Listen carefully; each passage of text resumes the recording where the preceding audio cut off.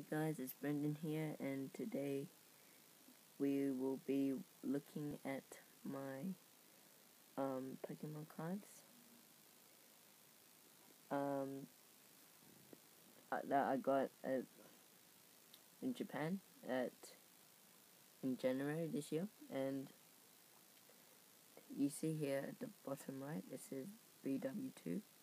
That means it's the second series of the black and white series in Japan. And if you see the C there, it means common. And if you see U, it's uncommon. And if you see R, it's rare. SR, super rare, and so on. Okay, so start off with BW2. So sorry if I don't know all the names. Need to learn them. So this is Fungus. This is Heatmore. This is Turtle Thing. This is Lunalite. This is... Actually, I'll just say the Japanese name, because I know that I can read Japanese.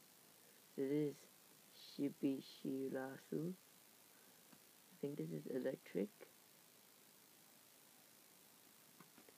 This is Desumusu. This is Gabado. This is Gigalith. Sorry, this is Stunfisk. This is Deino. This is Stratagon. Flame Fossil, I think. And this is N. That's it for BW2. I think this is BW3 here. Let me get this straight.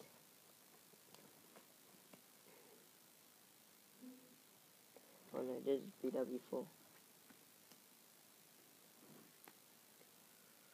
BW5.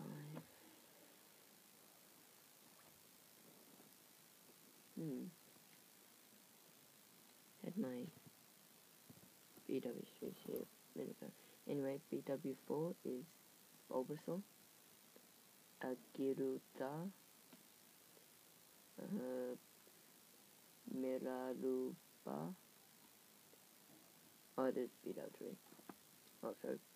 Simisage, Petilil, Curlia, Riolu, Tranquil, and Lend Energy. That was BW. These were BW4. This is BW4. Print pop. Sure. This is Manin. This is Electric.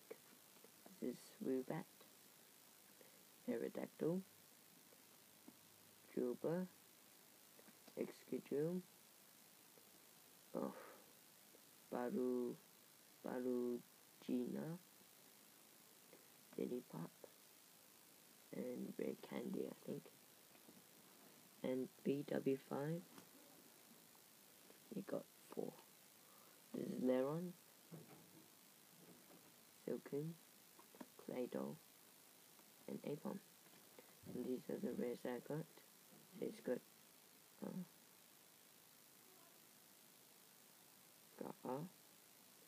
So this is Kling and Blissey, and they're both hollows.